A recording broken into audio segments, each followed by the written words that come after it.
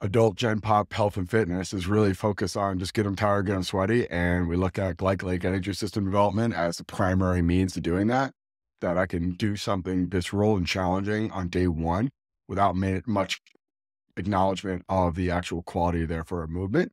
And we see it deteriorate rapid. We see strategies to adjust your technique from using more momentum and overcoming whatever limitations that energy system is creating biomechanically and subsequently from, we know, long-term physiologically. But again, like, can I train with great intent? Can I maintain high quality? Can I get to the targeted effect safely and consistently? That makes a big difference.